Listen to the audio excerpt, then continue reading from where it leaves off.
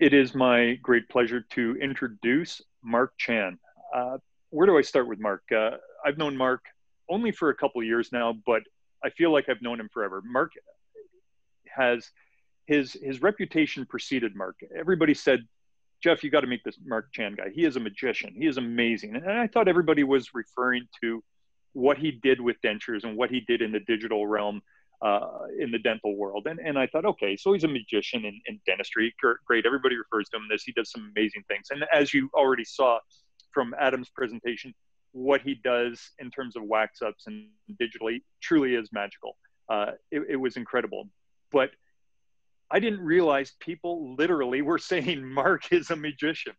Mark is actually incredible what he's done as a magician. I think some of us, if you've tuned into any of our previous lectures, we've seen Mark. But the biggest rabbit Mark pulled out of his hat was beginning of this week when we had Pio speaking. And all of a sudden, Pio's modem went down and we had no speaker. Well, Mark said, well, wait a minute, I have a talk about 3D printers. Let me talk about 3D printers. And he did. It was incredible. And so, Mark, thank you very much for doing that. But truly, I want to talk about what Mark is. Mark is a denturist, and Mark is trained in Toronto at George Brown, and he's been doing it for a couple of years. But Mark has just embraced the whole digital realm of dentistry and his aspect of dentistry in the denture world. And he is sought after from many different companies who, want Mark to jump on their product. But Mark is very selective and has to feel that it is the right product. So I give great credit to what Mark does.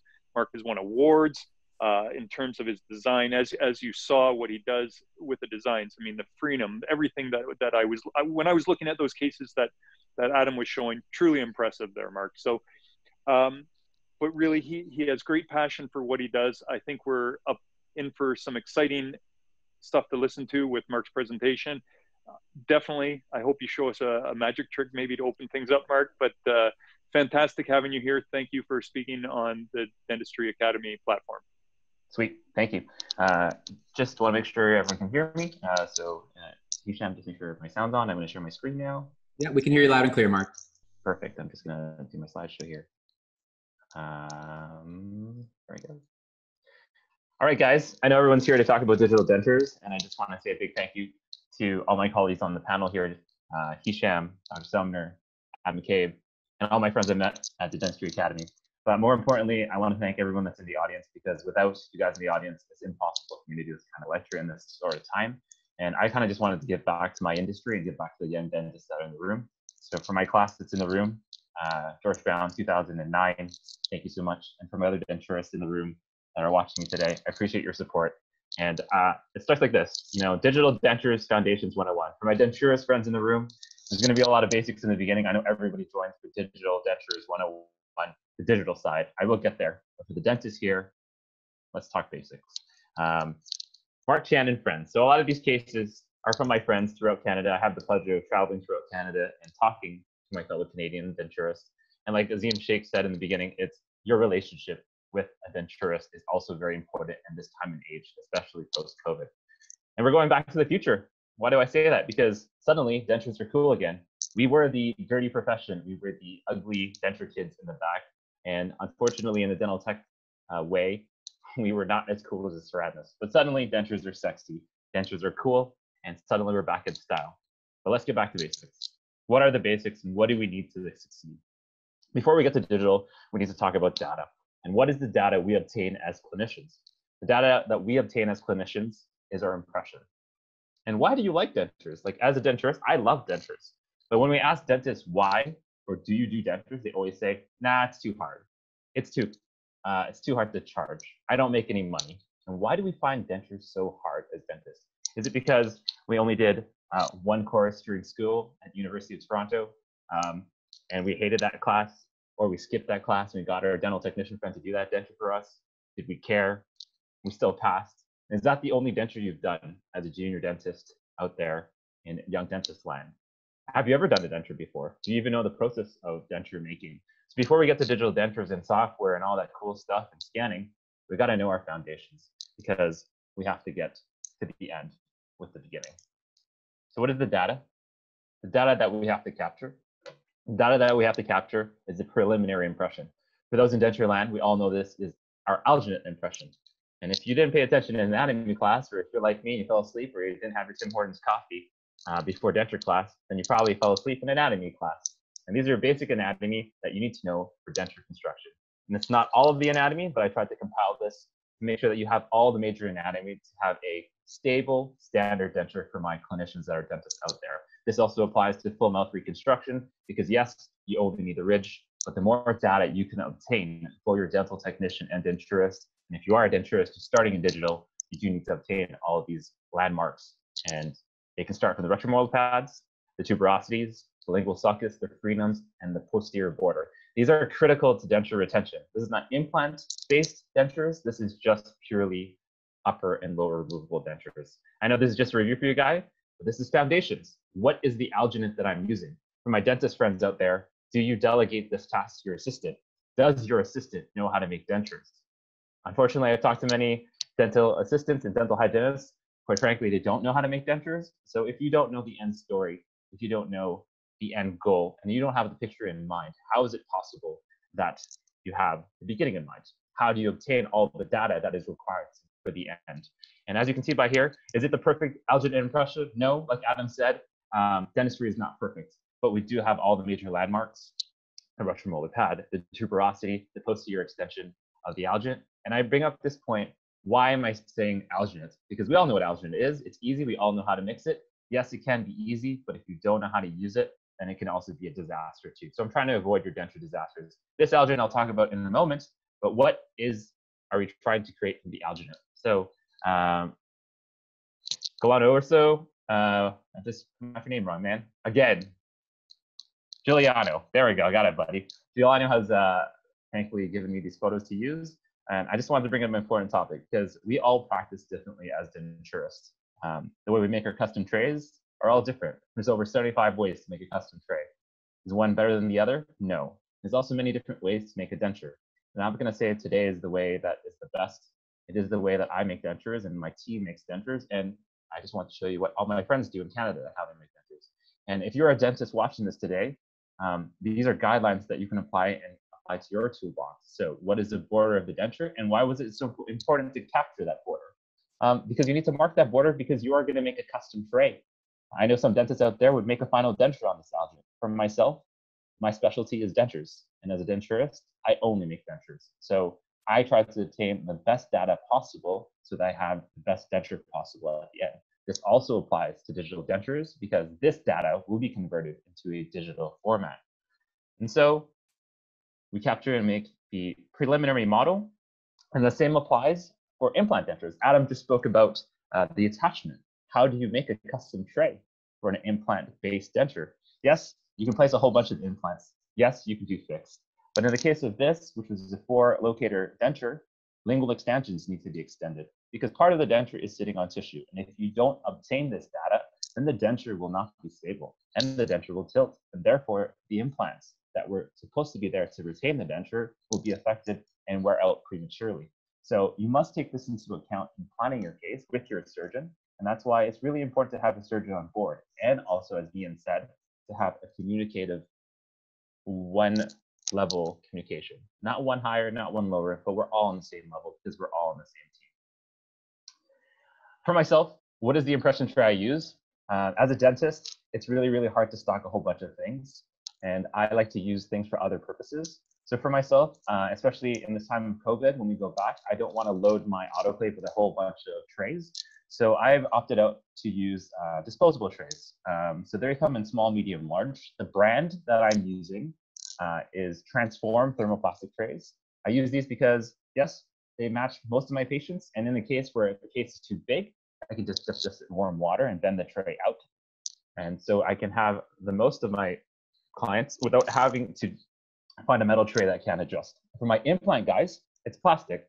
So if you need to do an open tray, you can take your low-speed handpiece and grind holes in it, and you can have an open tray for a fix. So like my team that works with the Zine Shake, my friend Andrew Coleman, yeah, you can use this too for implant impressions. But the most important part about plastic trays, and this is the most important part for my denturist friends out there, don't skimp out on the alginate adhesive. Yes, alginate adhesive. You have to use adhesive on these type of trays because then the alginate can peel out, therefore deforming your preliminary impression and therefore deforming your data.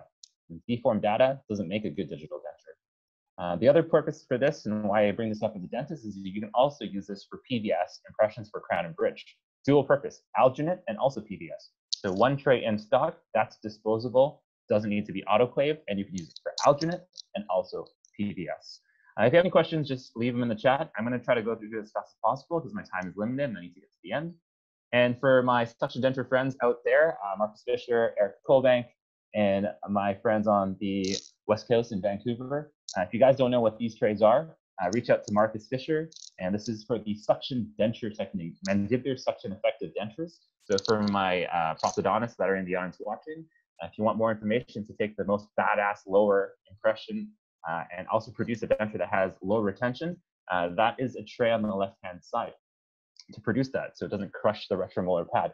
So just reach out to Marcus Fisher. He's in the chat room. Message him privately. And on the right-hand side, this is how I take a preliminary centric for dentures. Preliminary centric is, in essence, a mush bite. If you're a young dentist and you don't know what that is, it's basically to take the edentulous ridges and they bite down into a predetermined centric position. This is not the exact centric, but it allows your technician and dental team, and if you're a denturist, allows you to mount your centric bearing device or Gothic arch tracer. For my dentists that don't have such an expensive device from Ivoclar, you could use your triple tray, anterior triple tray, and load a little bit of putty in the anterior and get the patient to bite down gently, and you will have a preliminary centric. So this is my little hack for my denturist friends that don't have a centric tray, and then you can get to scanning when we get there. Alginates. I know this is boring for my denturist friends, but this is an important topic for my denturist friends that are in digital. In the chat below, just say if you're a denturist, a dentist, or if you're a technician, and if you have digital, so I can gauge my lecture towards you guys. On the left-hand side, I use the KFX Cream Alginate. I mostly use Fast Set for my suction denture kids, or if you're doing dual impression alginates, which is a light body, heavy body wash, I use the KFX normal set. If you are a dentist and you have a novice team, on the right-hand side is the Tropoline alginate from Zermatt. It is a color change alginate. Yes, it's really important to follow setting times for alginate because you can pull and tear your impression, again, deforming your data. And this color changing alginate allows your subsidiary team, like a hygienist or an assistant, to know when the material is set at the right time because we are all in a rush and most of us don't have time for a timer. That's weird. And on the left-hand side for my denturist friends that have scanners or 3Shape or exocad or InLab, this is a scannable alginate. That means you don't have to spray it. So for those who are digital and understand what that means, and we know the value of a no spray impression material, on the left-hand side, it's the only available alginate on the market that is scannable, and it's also replication of 5 micron. It's the closest alginate I've found that can replicate the closest to PVS without tearing. And this is my detail for my partial impressions. This is from my friend Rubim Youssef in Calgary, Alberta, good friend of mine that trained at George Brown College with me. These are his cases in these impressions. And again, foundations, if you're making a partial denture and if you're a young dentist just starting with partial dentures, yes, you do need to have lingual extensions. Yes, you need to take a proper margin because you're probably going to make a lingual bar on that. These are my master impressions for partial denture making. And you need to have a lingual extension so they can make proper saddles. So you can't underextend your borders, even on a partial denture. And for myself, like I said before, this is a scannable alginate, so I can digitize this impression. And this is why I choose to use alginate. Again, one material for partial denture impressions and also for preliminary impressions, and also for diagnostics for if you're an orthodontist. So we move on. And just a quick point here for my dentist friends out there. For most of my denturist friends, we all hand mix. Myself, in my practice, I use a spinning bowl from Cadco, an alginator. You can also use a mechanical mixing device called the Turbomax from Dentsply Sirona. It allows you to produce a very homogeneous mix of alginates, and I prefer this so I don't have to cross-contaminate my bowls. That's just a quick point. Final impressions. So we did a preliminary impressions to take the preliminary data, and now we have to make detailed impressions so we can have detailed data to produce a digital denture. Final impressions, they are the little things that matter. So we did macro, we did big impression. Now we have to do the tiny impression or the detailed impression, the final impression, the final data. And for the final impression protocol, For my denturist friends out there in denture land, you guys all know this. For my dentist friends that have never done a denture or did not pay attention in denture class, these are key points to do a really nice, not perfect, but a really nice protocol for final impressions. So we've got a border mold, so that can be a heavy body or compound like we learned in school. And then we have a corrective wash. That's a light body wash. A light body wash is a dual impression technique. So if you learned it in school, no, you're not doing the wash impression with a mono face. That's for a one impression, one step technique. You have a tray material, heavy body, and then a corrective material, a wash material. Therefore providing you with the borders and then an overall wash impression. So for those who are border molding and are new to border molding, this is for my suction denture friends. This is just a little key point. It's not perfect. If you want more information, again, this is not the lecture for this. You just go like this. So to produce the borders for the maxilla, you go oo, you go e, and that produces your border. And then you get them to suck your finger, and ask them to suck my finger like it's a lollipop, and then you produce a nice border alternate impression. And then for the lower, same thing. You go oo, e, and then you get them to stick out their tongue, and the floor of the mouth will raise up when you ask them to swallow. So this is the same protocol you can do for full arch impressions. So for my implant guys, the more data, the better. I know everyone skips out on those impressions, but we need that data to produce what we need to produce, and we're producing custom trays. And like I said before, you can use a spacer. For myself, I use digital to produce my custom trays. This is a wax spacer to produce impressions like such. My friend Mr. G, thanks for producing these photos for me. These are on Instagram. You can follow him on Instagram. And this is what I said before. On the left-hand side is thermoplastic border molding compound with a heavy body wash. He produced a spacer, so it is not overextended, and then he does an overall extra light body wash. For my dentist friends in the audience, if you're looking for a scannable PPS, Harrius Kulzer carries a heavy body, light body wash material that is scannable. This is also for my denturist friends that are doing digital, so you don't have to spray those as well. You also have scannable less or no spray PVS from Maxell. So guys that are taking notes in the audience, you can use Maxell, which is a little cheaper, or the Harrius Kulzer Fast and Scan PVS material is the scannable PVS material that's available on the market. And then another topic, because Adam just talked about locators and the CM lock, you know, different roads. This is a heavy-bodied border molded impression with a corrective light body wash. And this one's from Zermac. And what are we trying to obtain? We are trying to obtain these major landmarks so we can produce a digital denture. If you don't obtain all these data, there's no way you can make a digital denture without that data. It's not as easy as flicking off a bubble, guys. You have to obtain that data. And like I said, that data then gets converted into a digital format. On the left-hand side is 3Shape. There are many 3Shape lecturers in the panel here listening. So if you want more information on 3Shape and those protocols, this is not the lecture for today. It's just the basic 101 digital denture basics. But you basically take your impression, your data, and you digitize it. And on the left-hand side, it's the digitized version of that impression on the right-hand side. So like I said before, if you cannot obtain that data, you can't digitize that data. Therefore, you can't make a digital denture. Yes, border molding matters, because if your border doesn't exist, where do you mark your digital denture border? So land area, I know a lot of us don't box and pour, but these are beautiful models by my friend Rubin, and they matter because those are your extensions for the borders of your denture. That is where you draw the margin for your digital denture. And if you don't capture it, you can't make it. Again, different road, same kind of case. This is also the same kind of situation where you have to produce cast mesh or internal mesh framework. So you need to produce a good foundation. Okay, guys, we're going to slow down just a little bit. I think we're pretty good for time. I'm 15 minutes in. All important bite registration. Let me talk about this for a second. For my dentist friends out there who never take a bite record for dentures, there's 3 major tools you can use. In school, in dental school, you use bite blocks for mandible manipulation. That's what we all learn in school. For myself in denture class, in denture school, I prefer Gothic arch tracing. No, it's not a church Gothic arch. It is a Gothic arch device. I'm going to explain that in a second. And then you can also use an existing denture for centric and bite registration, obviously condition depending. For my Winnipegger friends that are out there, it's called the Winnipegger. And if you're a denturist in Winnipeg, then you know what that is. And if you're a dentist that doesn't know this technique, I'll briefly go through it. But this is the important part, guys. This is the part that dentists always mess up. This is the part that I always tell the lab to make it work. No, the lab can't make that work. It is your job as a dentist, denturist, clinician to get the centric registration, to get the bite. Take your time. Take your time. Do it right. Do it once so you don't have a remake and you don't piss your labs off, because labs do not like remakes. Okay, let's go through bite blocks. Bite blocks must be contoured. Yes, the lab made it to 2218. Yes, these are averages, but we are not averages. Human beings are not averages, and this is the same for digital dentures too.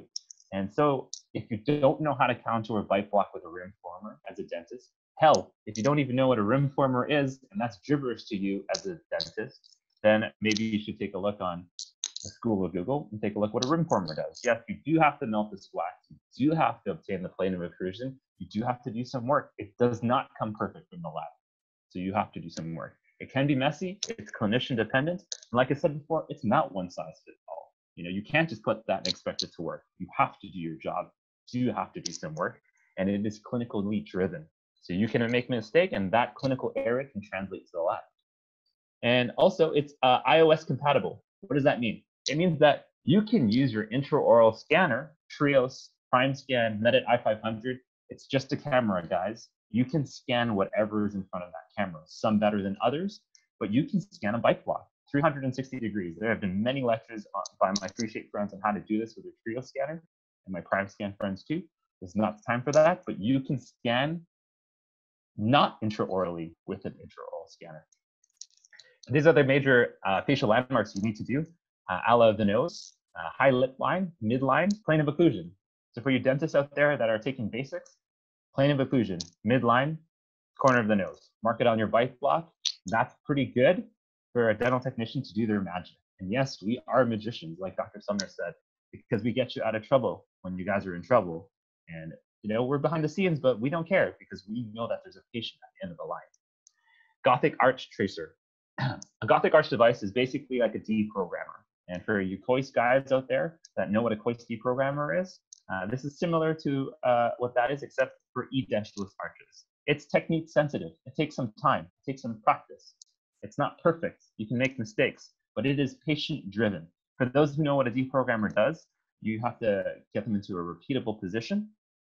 And this is the same.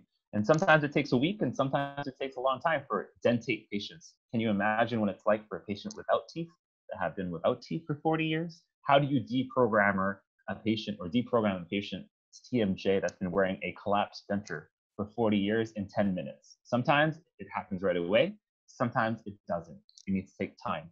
And time is something we all don't have. But if you don't take the time now to take a bite registration correctly, it will bite you in the ass, whether it be a digital denture or a regular denture, and it's vertically dimension dependent. For my gonathometer friends, for my DPS friends, I am also DPS trained.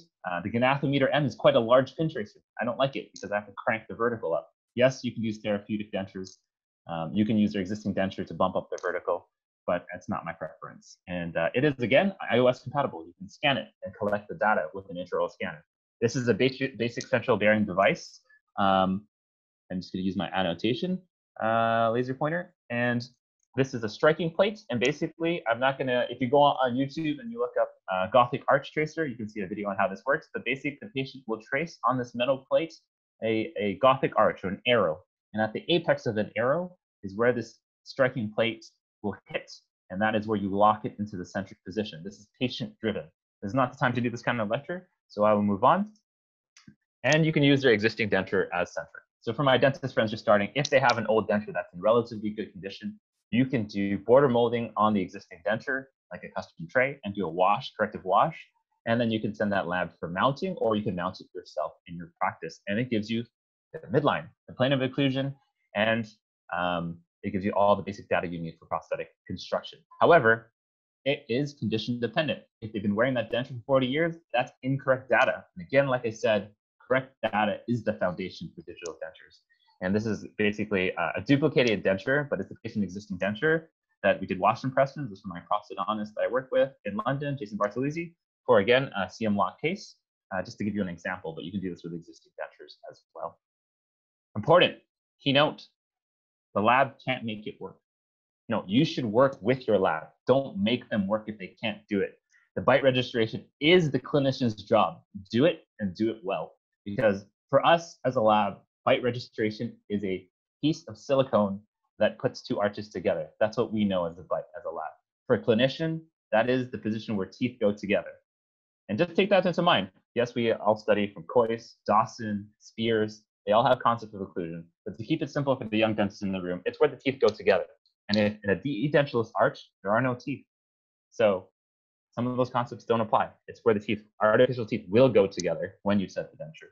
This also applies for full mouth rehabilitations, because if you understand the concepts of bite registration for edentulous and edentulism, then the same concepts can apply for full arch restoration, whether it be full arch crown and bridge or single unit dentistry as well. Model analysis. So I'm going to be moving a little bit faster now so we can get to the design part. We're 30 minutes in. Model analysis for my denture friends: tuberosities, incisive papilla, crest of the ridge. These are all things that we all know in an analog world. These are all in our softwares. So in 3Shape, in Dentsply Sirona's in-lab software, in exocad, this model analysis concept is transferred to our digital denture software. And if we don't understand what these lines do and what they come from, then there's no way we can actually set the digital denture correctly, because we don't know what those lines mean. To us, they're just lines, and they're really cool, and they have really cool colors. But that doesn't mean that they have a foundation. They have a foundation in where the teeth go and how they function, and where it's a guideline or blueprint or a map for the destination at hand. And if you don't know how to read the map, how can you get there? You're perpetually lost forever. And so two different clinicians, same goal: a denture that's stable and set up in the analog way. So you got your post stem, you got your midline, you got your incisive papilla, you got your tuberosities, you got your 2/3 of the retromolar pad, and you have to mount it. And this is where digital changes, because this mounting on a Stratus articulator is virtually done in 3Shape, is virtually done in Sirona in lab, and is virtually done in our softwares in exocad. But you still need to understand the concept and plane of occlusion and why this is and where it is, because in a digital world, you cannot physically touch this articulator. It's just on a screen, a 2D image. So you need to have a mental image of mind, and how does this empty space appear on a table in the patient's mouth? Because it is a physical object you're producing from a 2-dimensional world and 3-dimensional screen that is design software. The setup, I'm just going to briefly go through this quickly for my dentist friends. I know you've probably never set up a denture in your life, or you've done one and you never want to do one ever again. But just to review, these are my teeth that I use, that I love. These are the VitaPan Excel. So Denise LaRoque, if you're in the audience, thank you so much for these teeth. I got the pleasure of testing these teeth. And occlusion concepts. Yes, you can set them in lingualized occlusion, basic centric, working and balancing. These are unique to these Vita teeth. These are the Vita PhysioDents. I do a centric key to save my data. Obviously, if you did this digitally, this data is already saved, and we'll touch on that topic in a moment. Occlusion key, anterior 6. This is your aesthetic zone. And if you're doing aesthetic veneer dentistry, this is the critical zone for denture work too, because you don't want too much white, you don't want too much pink. And sometimes pink is okay if they have a high lip line, but how do you manage the pink and white aesthetics? And that's why contouring a bite block is so important, and obtaining facial data for digital dentures is so important. And I do my lower anterior 6, and then I do my posteriors, and those are lines come into play now. Center of the ridge for basics for my denture friends, and then centric. Centric is that position that you obtain with those bite blocks. If you've messed that up, if you screwed it up, you're screwed. It doesn't matter how good you set up these denture teeth. Your initial registration, the laboratory can't fix that. They can't make it work. And this is the most frustrating part for the lab, because they know it's wrong, and you as a clinician don't know if it's wrong. And it's a lot of back and forth. And this is why it's important to have a denturist on your team, guys, because we as denturists really understand this concept. Like Mian said, reach out in this time as a young dentist to your denturist community. And as a denturist, as a young denturist, if there's young denturists in the audience, reach out to young GPs, because they're looking, they need help, and we all need to help each other in this time. And this is working and balancing. Do I believe in working and balancing? To a point, because as a technician, this is my bread and butter, and this is what I know and I'm trained to do. But when a patient puts a bolus of food in their mouth, does working and balancing really matter? Like Adam said, a denture is a denture. And for me, like Adam, I still believe in implant treatment modalities. Yes, you can have a pretty stable denture, and mandibular suction denture technique definitely teaches this. But there is going to be food floating around. But as much as you can stabilize the denture with your occlusion concepts, then definitely try to focus on that. So these are my contacts. These are my lingualized occlusion point contacts, 23 points of contact if you're counting points. And as you can see from my denturist friends, if you're still doing analog dentures and this is a review, I try not to flood this with a whole bunch of wax because I'm trying to do a wax up that looks like this. Okay, guys, this is an important point. Do all my wax ups look like this? No. This is a selling tool for myself to prosthodontists and to other GPs. And obviously, this is what I use my social media for because this looks great on social media. But this is also a selling tool for my patients because a lot of us that are denturists out there will always get that patient that asks us, will my denture be that red? Is it going to be that bright red wax? When I show this kind of case to my patient and I try this in, my patient doesn't say, is it going to be red? They always ask me, are my gums going to look like that? And I say, if you want it to. Yeah, not all my dentures are gingerly toned and not done with composite, but if you don't give the patient a chance to see it, they don't even know what the journey is in mind. So sometimes they know you don't know you can do it. This applies for digital as well, because you can also make dentures sexy again. Let's talk new school. So we talked digital. What are we trying to digitalize in the digital world? What are digital dentures? It's trendy, it's cool. Your neighbor's doing it, your friend's doing it. My friend bought a mill, my friend bought a printer. Do I need to do it for my practice? These are all questions you need to ask. Am I too old to get into this digital denture? This is another question I ask. I'm 31, I'm still a young denturist, and I know digital is gonna be part of my life, so I have no choice but to learn it. So what is new? What are we trying to digitize? What is digital about digital dentures? We are trying to digitize that clinical data that we obtain as dentists and denturists, and we're trying to make it into a format that we can manipulate. That is the data that we obtain, which is the impressions, the models, the bite registration, which was all important I spent time focusing on, and the facial data, that's photography. I was speaking to my friend that's a dentist. Digital smile design, or DSD, is very popular. Can you integrate DSD in your software? Of course you can. Do you have to buy DSD to integrate that? No, you can use Keynote and Photoshop and all those lovely things that are not from dental and integrate that into a digital world too. And you can use that as patient-driven data to produce a final prosthetic that is digital based on analog data that has been digitized. And final prosthetic data. So for the analog guys, why should I do digital? Well, for me as a denturist, when you make traditional dentures, the problem is that you damage the master model in final processing. You lose that data. It's not saved. So if you have to restart the case in 10 years or in 5 years, or if something's broken like Adam mentioned in his lecture, it's impossible for you to do it again unless you start all over again. You have to take a new impression. And that's the part that takes the most time, that you spent the most time the first time.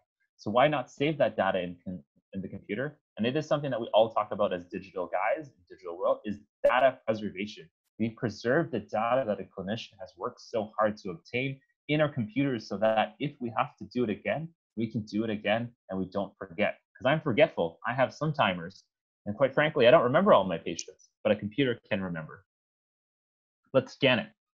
Okay, this is getting confusing now because if you're not following along and you're new to digital, and if you're my denturist friends in the audience watching right now, there's so many. There's a new scanner every day. It's the latest, it's the greatest, it's the best, it's the fastest, it's the newest. What is the right one for you? Let's break it down into the laboratory because I'm a lab guy. Laboratory scanners come in both open and closed formats. Open scanners are STL export. If you don't know what an STL is, it's stereolithography, or STL export is the major common file used within a digital format. And some scanners that can produce this kind of lovely file is the DOF, degree of freedom from DOF, the Medit T500, and the Shining. Those are kind of an example of open source scanners. Some are cheaper and some are better. For example, Panthera Dental has tested the Medit T500 scanner, and it's on par. And they're surprised that it's so accurate for implant bars. And I trust Panthera as a company because they're an industrial company. For the closed scanners, very popular for the denturist market. And if you look on social media now and on my other lecturing friends, 3Shape is the forerunner for denture making or digital denture making right now, but it is a closed or Apple-based product. So in the sense that you buy their scanner, you buy their software. And Sirona InLab, which I'll be showing right after this, is also a closed source in the sense that it's closed within its architecture, but it can export an open file. It's important to understand. For the doctors in the audience that are listening to me, I know you guys know all about the Prime Scan, and Jeff Sumner and me and lecture on this topic for Dentsply Sirona. I'm not sponsored today. I'm lecturing as a denturist. So there are open scanners out there too. The Medit i500 and the Carestream 3600 are examples of this. My friend at Emerald Dental Arts, Mark Rosart, he is one of the geniuses that can support you in this time and explain to you what the Medit i500 can do. So reach out. My contacts for them will be at the end of my lecture.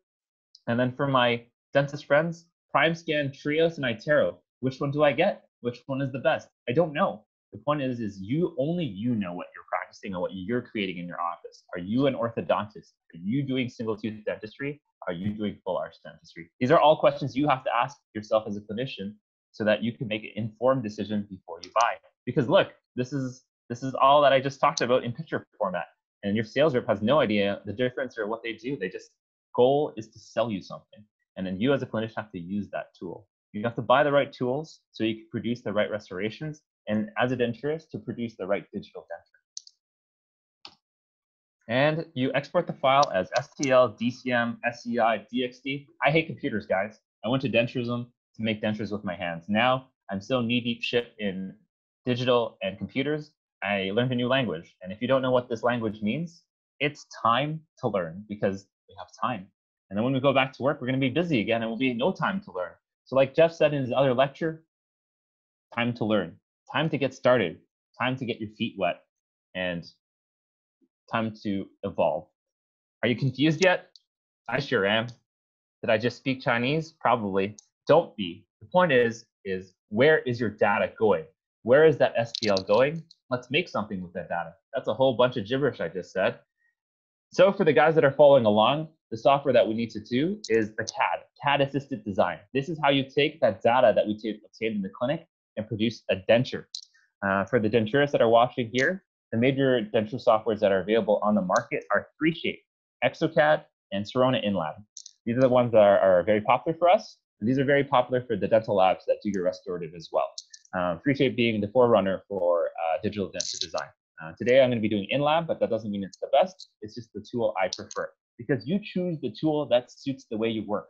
We all work in different ways. We all have different budgetary constraints, and money does play a factor in these tools, because some of us can't afford this at some times, and some are more expensive than others.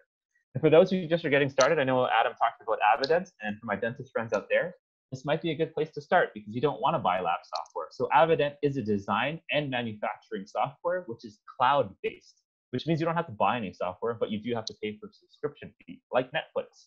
And you can design your dentures online, on the cloud, and you don't have to pay for a software to have in-house. Denka design.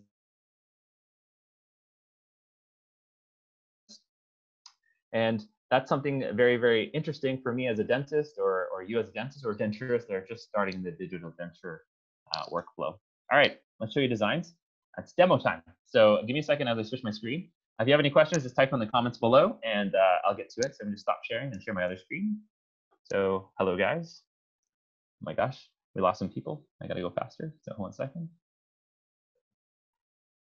All right. So I don't know if anyone, Hisham, can we see that screen? Are we good? Is that okay?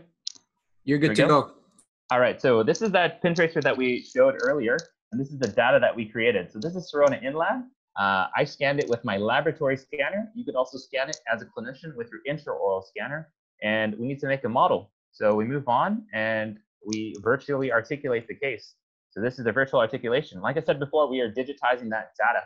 And this is the same for 3Shape. You have to scan your models in, or you take an intraoral scan. My friend Carson Law is in the audience. You can ask her about 3Shape later on. And you draw the denture base. And like I said before, the foundations are important because you need to mark the border. And if you did not obtain that with border molding, there's no way you can mark that border because it doesn't exist. Blockout angle is your path of insertion, how your denture will insert.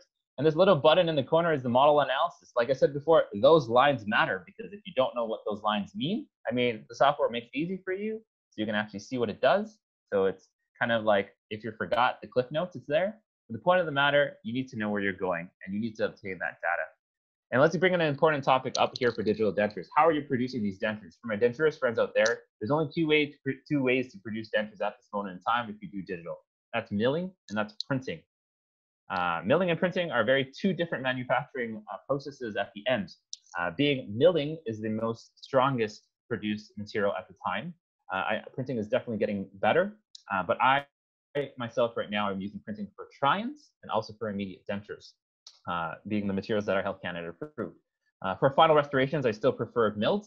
Myself and my team at Adam McCabe's, we outsource the designs to a milling center like Avident or a local lab. For those who have the PM7 mill that are 3-shape users, then you can in-house mill these restorations yourself, which is quite a heavy investment, but you need to know how you're doing. So you do your setup. You do your setup here, and I'm going to blow through this real quick. And this is your initial proposal. Yes, is it going to be perfect every single time? No. And this is where dentists will get lost with digital dentures, because you need to know how to set up teeth. And this is why I talked about setting up teeth first. Anterior 6 first, then the lower 6, then the posteriors, and then you position them in the right place on those lines that I talked about earlier. And then once that proposal is happy, once your setup is done, you propose the denture base, and this is your wax up. Like I said before, if you didn't know how to do a wax up as a denturist, or you were just really messy, then you're going to do a really messy digital wax up, and that's horrible for processing. It's also horrible for manufacturing, and you have to design for your manufacturing process. What does that mean? Well, printing can print undercuts. Milling can't sometimes mill undercuts. So take that into account. Don't go crazy and don't go make a bunch of undercuts in this restoration. And we're going to produce this denture, the final restoration, just to show you.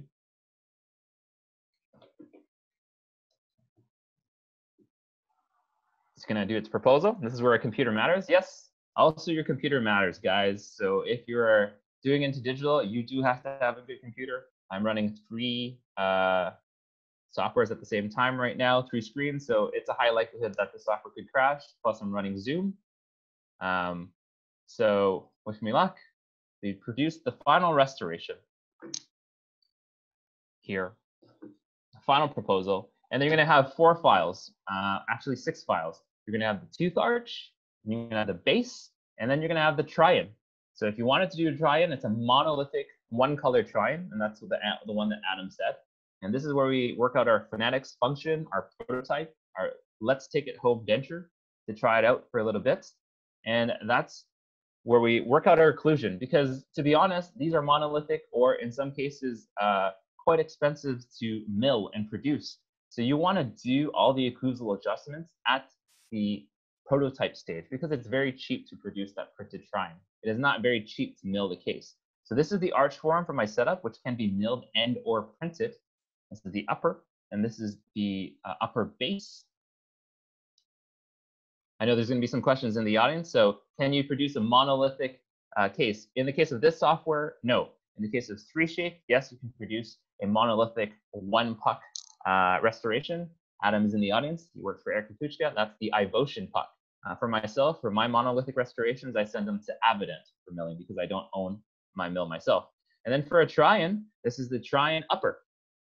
As I said before, it's not a 2-piece. It is a 1-piece, and this can be printed. As Christopher Northwood said, I use the Sega Max UV, which is a very fast printer that I have in my laboratory. And so this is how I produce my try-in. So again, we have a lower, upper try-in, and we export the STL, the all-important STL. This then gets sent to your mill, or your lab that has a mill, or your printer that your laboratory that has a printer as well. So for those who have attended the carbon, Lucitone Carbon 199 webinar, this is how you send your STL file to a carbon-based lab. I'm just going to close this real quick, and I'm going to show you another design. Other uses for digital are like this. So this is another use for the in-lab software, cast mesh. I just took that denture that I digitally designed, and because it's just data, I made it invisible. And as you can see here, I made a mesh framework for a locator-based denture. So yes, you can work with your analog cast partial lab, and you can produce restorations and help your digital analog lab. So this is a cast partial, and as you can see here, this is a cast partial frame that I've designed internally based on my setup. Therefore, you don't have posts in the wrong place. And then therefore, this is printed and sent to my analog casting lab and casted. Or I can send it off to a 3D printing metal printer, and they can print the partial for me. So that's one another use for digital is to see through your setups. Another thing you can do is you can collaborate with your dentist. I'm showing in lab today because The point of the matter is, this is a case from my friend in the US, and Dr. Ben Ross. He was practicing on his prime scan, and he said, so there was no box here, guys. I'm doing denture cases for my dentists in other countries and also in across border. And so this is a copy denture I made for him because he had an existing Panthera bar denture, yes, tying into Andreas's talk, but the patient wanted a temporary. And so he came in with just the denture, no master model. So he 360 scanned the denture, 360 degrees. And with the software, I produced a model, which is the reverse of the denture. And then I produced a duplicate denture like this. And then I sent this file back to my doctor in the US, and he sent it to his lab to mill in a PMMA. So now his patient has a long-term temporary they can put in anytime. And he didn't take any PVS impression. He just did one scan. And look at how much data I have. You have the occlusion, the aesthetics, the function, and then also the vertical dimension. So if you restart the case, it's not a problem. And the last thing I'm going to share here, so we did 3, is we did a try-in. We did a cast partial framework, and we also did collaborative duplicate dentures. So in a short amount of time we have right now, 45, so we have 15 minutes. Let's keep going here. I just need to close this. Sorry, guys. Have a lot of screen. Just give me a second. Not a lot of jumping. Sorry.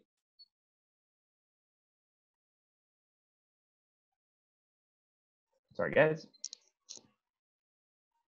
And 1 second. All right, guys, you can give me 30 seconds here. I'm just bringing it back up. I got to close all my slides. I'm going to crash my computer. Sorry. Give me 1 second. Bear with me, guys. Sorry. All right, here we go. All right, share my screen. All right, we're back. So here we go. We're just going back to my slide that I was using. We are back here. We are almost there, guys. Bear with me. All right, here we go. Let's do some addition and subtraction. That was a lot of things. We just did the design. We didn't talk about manufacturing. So once you have your setup, your data, your STL data from your software, your CAD software, whether it be 3Shape, ExoCAD, or InLab, you need to take that file and you need to manufacture it. No, you can't boil it out because there's no wax.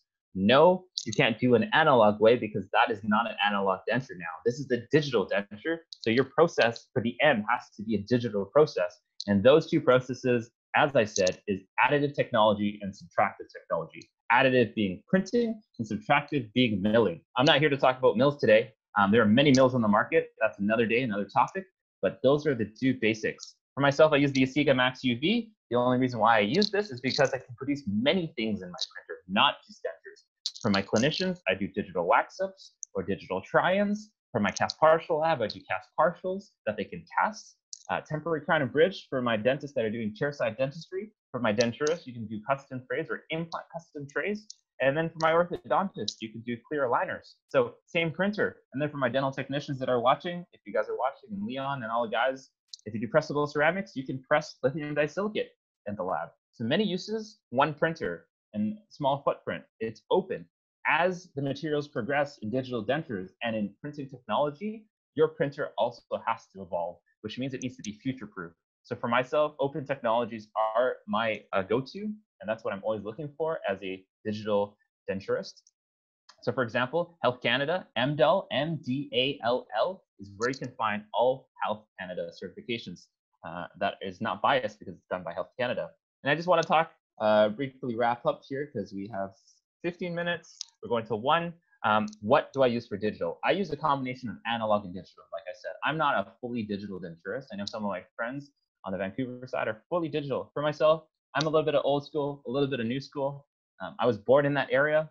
I love 8-track tapes and cassette tapes, but at the same time, I love my Netflix. And if you don't know what an 8-track tape is, well, you're a millennial. What are you gonna do? So am I.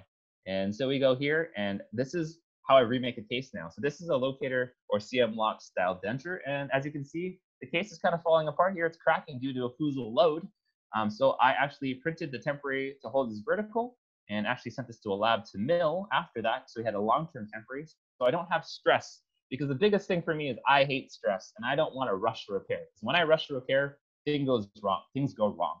And I don't like rushing, especially on big retained prosthetics. And so we can do tweaks. This is not a denture I made. This is an immediate denture made by another lab, and she wanted some changes. So I was still first learning digital dentures. And as I said before, you need to start slow. Don't think tomorrow you're going to buy a software and be able to produce digital dentures. It's not that easy. It took me 3 years and a break from my clinical practice to learn digital. I knew nothing 3 years ago. And I took it and dug deep. Big thanks to my lab that I used to work for, Select Dental Lab in Woodbridge, Ontario. Chris, thanks so much for letting me learn. Without him and that team there, I would not be able to show what I'm showing you today. So we do a digital try-in, and this was done with InLab 19. You can do this with Sirona, you can do this with Exocad, and you can do it with 3Shape. It doesn't matter on the software, it's a digital try-in. And after that, you produce the case. This is still a work in tow post-COVID. And like I said before, cast partials. Yes, you can use your printer and you can send the pattern off to a cast partial lab. And this is a combination. This is a combination of digital and analog, because this is a 3D printed cast partial and the saddles are done in analog, traditional acrylic. And like I said before, yes, you can scan for a cast partial with an intraoral scanner. And that's a question I'm going to get asked after this, I'm sure. But the problem is how to produce a partial after that. Carson Law showed this in her 3Shape lecture yesterday, and you can produce saddles if you have a mill. But if you don't, you still have to produce the denture analog on saddle side. So it's better to pour up a model and digitize it so you have a model to process on. And this is how I collaborate with my dentist. And this is why it's important to collaborate with a denturist that has the technology. And to give you a fill-in, guys, there's a lot of denturists in the room right now watching. And a lot of my denturist friends in the room that are watching are also digital ready. So it's time to collaborate, because if you want to do cases like this or future do digital cases in your dentistry, you need to reach out to your team. This is an analog denture that Adam was going to show, but we didn't have no time. And I just digitized it. So could I have designed this digitally? Of course. But I also can set up dentures quite fast. You need to remember that you have two hands, and the hand that's controlling your mouse is also controlling your wax up. So if you know how to do a wax up faster than you knew how to do design, then sometimes just digitize your analog work. And now you have a prototype to try in. Just to fill you in on this case, guys, this was a all-on-4 case that was not doing so well with my prosthodontist that I work with. And then we wanted to test if she could wear a locator-style denture. We ran this in the mouth for a week, and basically the patient said, no, I don't like it. So I gave my doctor same file, and I produced and printed a clear denture. If you do this the analog way, this is many hours of work because I just don't have time. I just did 2 runs on my printer on the same file, and now it gives you a chance for your surgeon to place another implant to fix that AP spread. So this is not an educational tool. This is a selling tool and a convenience tool, because I digitized my denture. I digitalized my analog work. And then, as Adam said, you can rapid prototype this case, place it in the mouth. And like I said before, the patient did not like this. They wanted to go back to fix. So what did I do? I just took that wax up, shrunk it down. This is the same case. And we cut it back. If you don't know what a cutback is, you can do this on software too. But at the time, it was very, very new to digital, and I know how to take a burr and grind it back. And we took this design and sent it to Atlantis and Dentsply Sirona, which is another printing milling center. Panthera also has the capabilities to do this copy mill procedure. But this is printed titanium, guys. This is the next level. This is printed titanium, so no longer milling. Now you can print any shape, any texture, and it's a combination of milling and printing technology together with a little bit of analog, but a lot of digital. So the point of the matter is now we can print textures and shapes, and we're not limited by the limitations. We have the advantages of printing and also the advantages of milling as well. And in this combination, we have an over-engineered arch because of the AP spread situation. I just don't want it to break. I don't want the framework to break like we saw Adam showed. They can break. Titanium can break. So we over-engineered it, and I scanned the final restoration. Always, my analog work is scanned in my scanner. So I saved the vertical dimension, and I saved the aesthetic. So that's just in case in the future I have to remake this case, I can mill or print a temporary easily and give it to my patient and work on this case as a rebase with no stress. All on maybe. So we're wrapping this up now. We have 10 minutes left. So this was a fixed case. It was supposed to be all on 5, all on 4. But mid-treatment, this is the bite registration, not taken by me. So we need to communicate with the doctor that maybe this bite registration is not right. So we did a digital try-in, which is just copied from my analog. You could do this digitally now with any software. And this is crossbite. Notice crossbite's not right. So in the final restoration, we fixed that crossbite restoration to a class 1. And so we need to communicate to that doctor that that's wrong or incorrect, or can you check that? And with a wax try-in, like Adam said, if that patient bites down, the occlusion is gone, the wax up's gone, your data is gone. So a wax up was not harmed in this try-in. And actually mid-treatment, she went from a fixed case to a removable case. And otherwise, what do? Take another picture level impression for abutment level, for locators? Nope, I just saved the data and make custom trays. And this is the case we showed. And we went from a screw-retained prosthetic back to removable without taking another bite registration. I know this is a concept hard to wrap your head around. For the young dentists, I might be losing some of you. I'm sorry. And we took a final impression wash, poured it up, and this is an analog case, but you could have digitized it and sent it off to your mill, printer, or milling center. And this is the case. This is basically copy and paste dentistry, a concept that we know in steric. Copy or biocopy. On my left-hand side is the biocopy. On my right-hand side is the final restoration, or the denture. And like Adam said, we prefer to pick it up in the mouth. For my lab friends that are very technical and lab heavy, yeah, you can process in the lab, no problem. You can mill it. And so we wrap this lecture off with the main points of digital and why I choose to use digital dentures. Do I do digital dentures for all my cases? No. Do I do digital dentures for my cases where it's a tool that I need to use? Yes. It is a tool in your toolbox, guys. It is trendy, but it is a tool that's not leaving us. It allows you to gauge space. It allows you to communicate with your lab team. It allows you to communicate with your surgeon, and it allows you to communicate with your manufacturer, like Andreas from Panthera. See, in this case, it's the Panthera bar, but my setup was not thick enough. This communicates to my lab team and says, hey, we need to make this thicker. If I make it thicker, aesthetically, it might be compromised.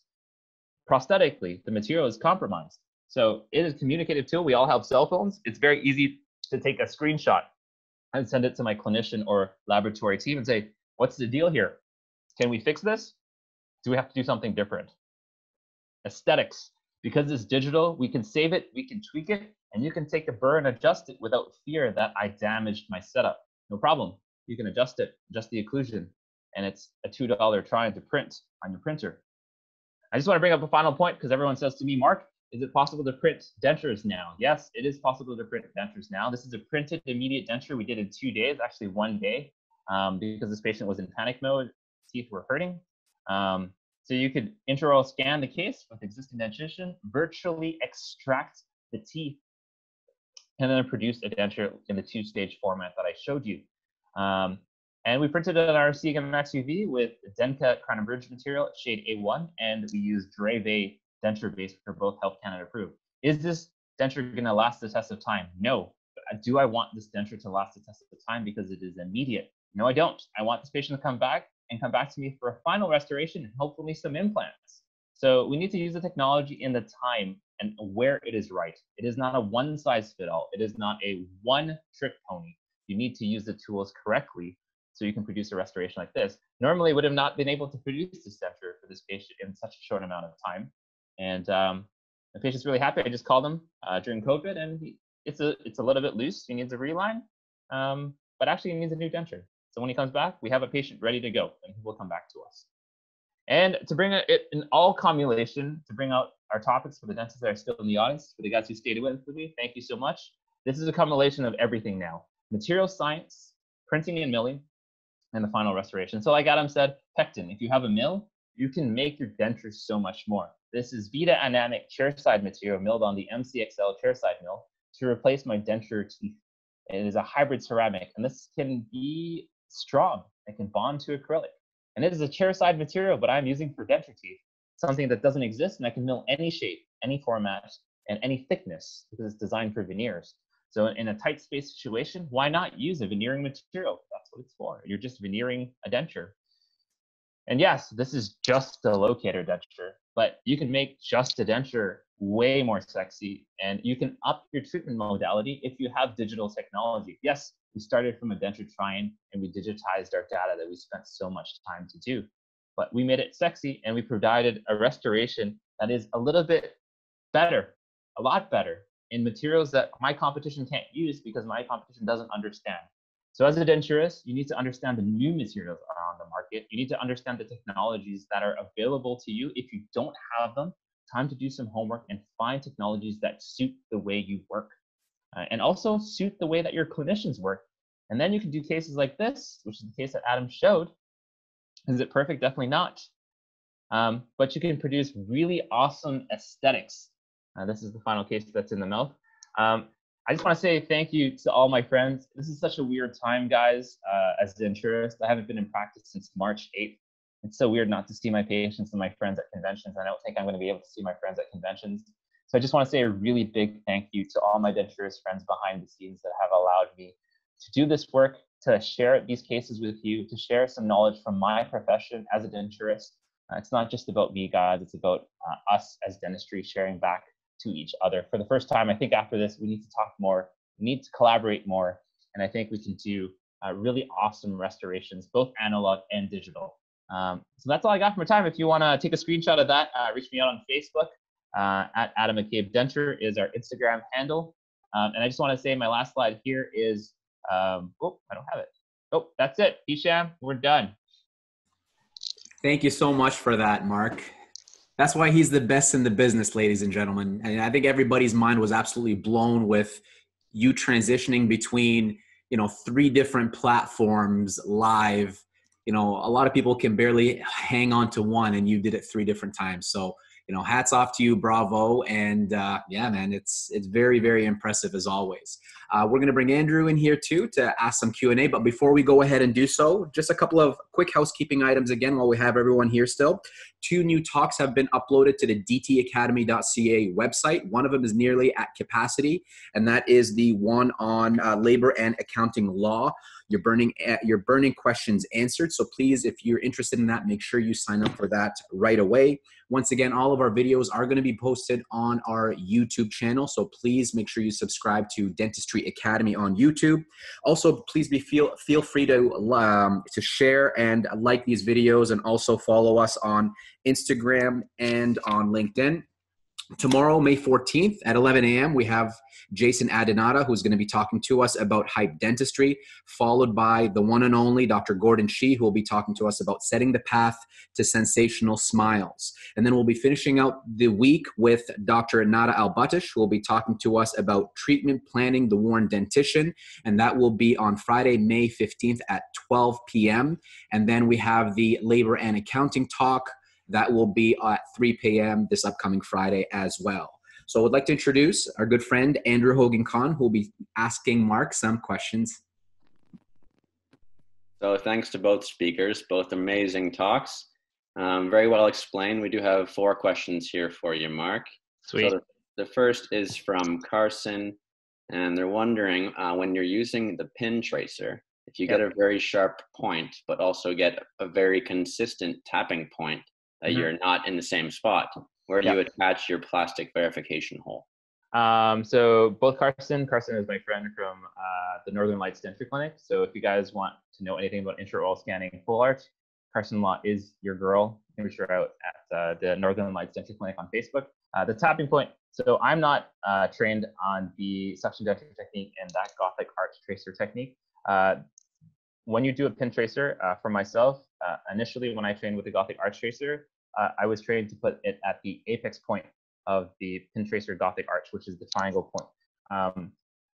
When I attended and listened to Dr. Abe lecture, the tapping point is a point that may be slightly forward of the centric position. So to be honest, and I don't want to step and make something wrong here because I don't do the tapping point, I would comfortably say I think the tapping point is the more accurate position, but this could also be a more forward acquired centric where the patient could be helping you give centric. So like I said before, you have to use your clinical knowledge and say, hey, what is the right position? Yes, in theory, in books, it says 2 positions, but we all know there are patients that just won't give you that repeatable point. And to answer your question directly, for myself as a denturist, I put it at the point of the apex. But for a lot of my denturist friends, there's Marcus Fisher in the audience there too. You can ask him that in the post. And I will get back to you, to be honest. And I will make sure that you guys have the right answer. Next question. Great, perfect. So the next question comes from Omar, and he's asking, are there specific intraoral scanners that you would recommend for new dentists? versus dentists who are more experienced? Okay, so that's a really, really difficult question, which could go on forever. And I'm going to make this really concise. Just because an intraoral scanner is cheap doesn't mean it's not good. Dr. Sumner and Mian and my friend Jason Hamilton in Calgary, Alberta are all steric masters. And they prefer the steric way because they're very comfortable with that tool. If you are a young dentist, you really don't have a comfortable tool yet because you don't really have the hands or you haven't touched this toolage, and nor do you have the money to spend. For myself, I also don't have much money to spend. I'm a little biased, so I can't really touch on this topic in a non-biased format. I like the i500 because it is an open source scanner, but that doesn't mean it's an easy scanner to use. So my point of the matter is, as a young dentist, we have access to the internet now, especially we have nothing to do. I have my nephew that's probably watching. He's a young dentist out in Newmarket, Ontario. Go online, check it out. And when you're all done, talk to these distributors and ask them, hey, can I try that? You know, because if I'm sure they want to sell you that intraoral scanner too. And if you don't try it as a doctor, how do you know if you can use it? You can test drive those cars. So that's my point is, like, ask these distributors to let you test drive it. Right. Yeah, makes sense to me. Perfect. I think that answers it. So the third question then is from Saba. And the question is, are you printing interim partials in immediate cases as well as using this system? Okay, so that's a really important topic. So today I only showed the in-lab system, and the in-lab system at this moment in time can produce only upper and lower opposing arches. Yes, it's possible to do a upper opposing a natural dentition. So in this aspect, this is a very good question that he asked, is you need to ask that before you purchase the software as a denturist or as a laboratory or as a clinician. For myself, in the current software I showed, no. In 3Shape and in exocad, the answer is yes.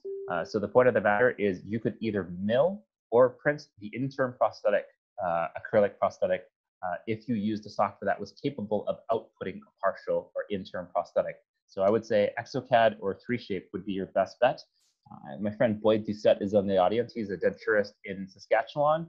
So Boyd Doucette, if you just message everyone and then everyone can ask. Carson Law and Boyd Doucette are both different software users. So you can ask them on the chat and they'll reach out to you. They're really friendly, and that's someone that you need to ask. So software-based. Great, awesome. So the last question then for you, Mark, comes from Liz. The question is, can you use the digital method to add teeth to existing dentures? And it's a two-part question. The second part here is, for the analog denture method, do you prefer when the dentist sends you a face photo or not? Okay, so that's a really important topic. When I worked at a lab, a lot of times in the analog way, our dentists used to send us a face bill. And let's be totally honest, if you're a clinician and as a young dentist, Andrew, you know you hate face bills, and that face bill gets bumped in the box on the way to the lab. A lot of times the lab's not going to use the face bill. They're just going to hand mount it on a flat table. So for a face bow, I would say as a young dentist, I would use a Fox plane or a Cois facial analyzer, which is basically an over-glorified Fox plane. That's what I would prefer because it is a flat plane that you determine as a clinician. And worst case scenario, if it all goes farted, the lab can mount it flat. So that's for the Fox plane method. So I use the Cois facial analyzer for my Fox plane and my face bow transfer.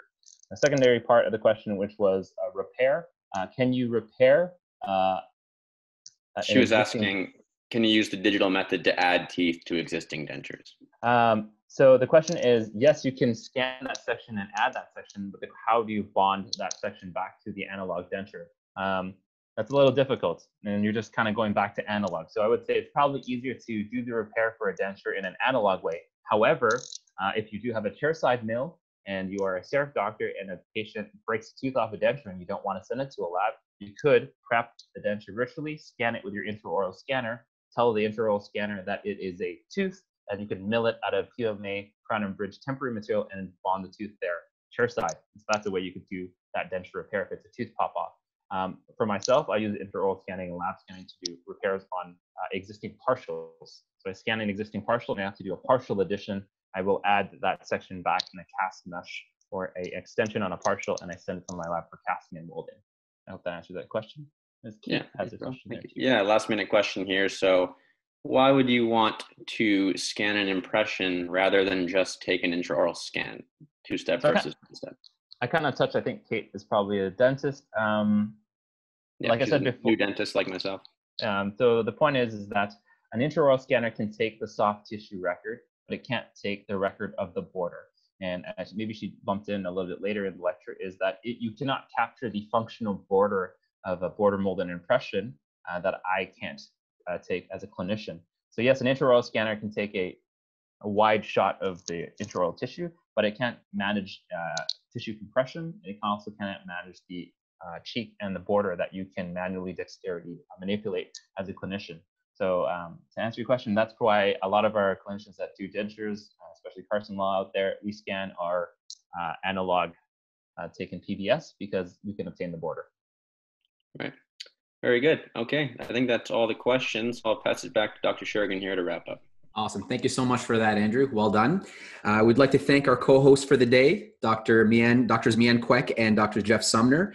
And once again, Andrew, thank you so much for helping us out too with the Q&A, and congratulations on graduating to you and the entire 2020 graduating class. So I know it was difficult times right now for you guys, a little bit unusual, but we're doing this for you guys, and I hope you guys have been enjoying the talks. I would like to thank our speakers for the day, Mr. Adam McCabe and Mark Chan, of course, Chris from Swiss and Andreas from Panthera Dental as well. And I'm looking forward to having you guys join us tomorrow. So please have a safe day. Enjoy the beautiful weather out there. And we'll see you tomorrow at 11 a.m. Have a great day, guys.